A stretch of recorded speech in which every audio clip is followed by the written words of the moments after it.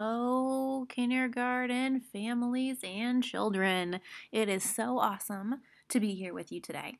Today, I want to show you a math activity that I would like you all to do today on the Math Learning Center website. So, I went to this website, or you can log in on your iPad and download the app, the Math Learning Center app, and it has all these cool math activities you can do. And I did a previous video on that.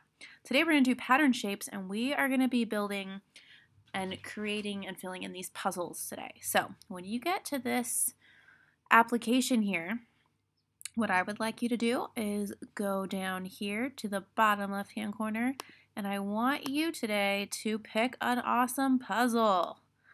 So you can pick any of these cool designs. They're pretty awesome. Today, I'm going to pick this turtle. I love turtles. They are so awesome. Then, when you pick a design and a puzzle that you're going to try to solve, you're going to be using all of these different shape pieces to help fill in the puzzle. So, we have a triangle. This is an equilateral triangle because all of these sides of the triangle are the same length. Then we also have a right triangle here, or an isosceles triangle, because this side and this side are the same length. This one's a little bit longer though. It also has a right angle right here. Then we have a square, all the sides are the same. We have a blue rhombus here. All the sides are the same length as well for this rhombus, but it can be squished together a little bit, unlike the square. Squares have to have right angles like this. This is another rhombus down here. It's just squished even more.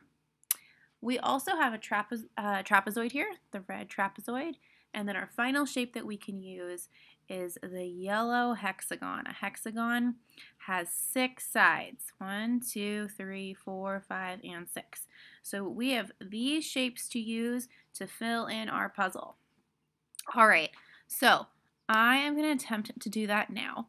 When you fill in your puzzle with the shape, you can always move it this direction as well. So I am going to work on filling in this puzzle. I see I can move a trapezoid over here to move in this area for his little flipper. And I'm going to do the same thing over here for this flipper.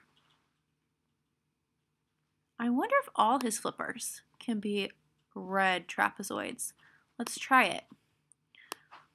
I gotta turn this guy this direction. Looks like it'll fit. So it's like building your own little puzzle, which is pretty awesome. Now in class, we might use these blocks and be able to physically hold them, but on a screen like this, we can get pretty close. When I'm looking over here, I think, maybe I can fit another hexagon right there. Let's try it. Nice. Boom. Done. I wonder if I can use a different type of shape here. Oh, I wonder if a triangle can fit into these little corners here. Triangle. And, a triangle won't fit that way. What if I turn it? Nice. All right, a triangle can go there.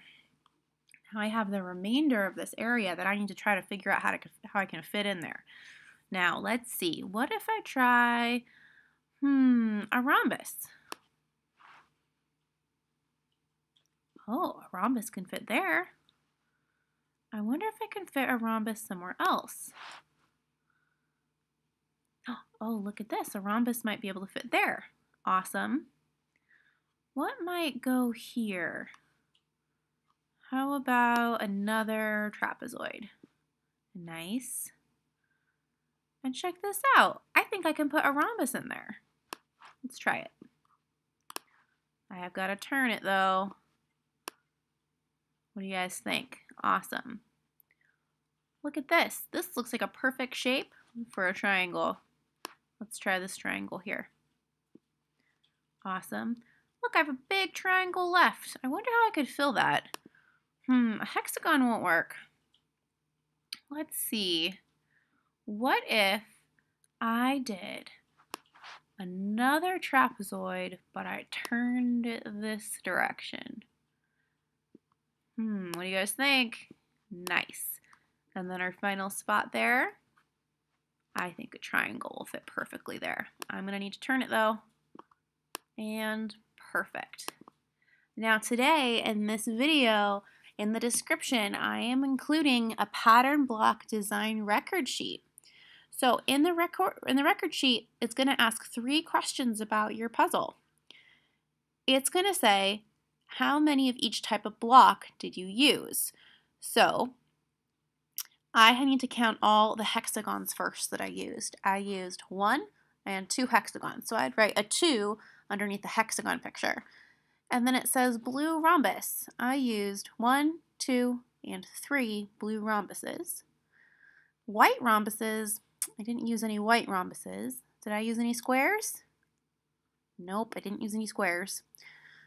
Did I use trapezoids? Yeah, I used lots of trapezoids. Let's try it. 1, 2, 3, 4, 5, and 6 trapezoids for this one. And then triangles. I count all the triangles I used. 1, 2, 3, and 4. And then you're going to circle the number that is the greatest on your sheet, whichever one you used the most of.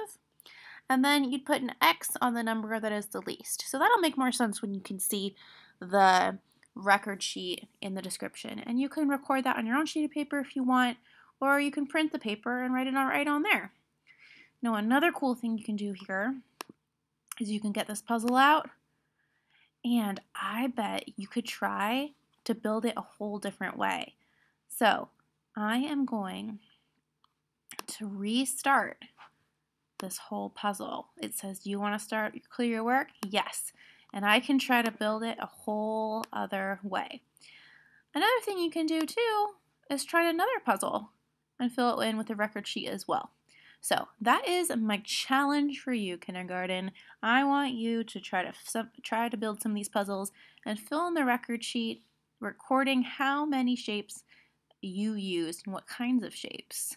Are you up for it? I believe in you. Work hard, friends. Keep it up.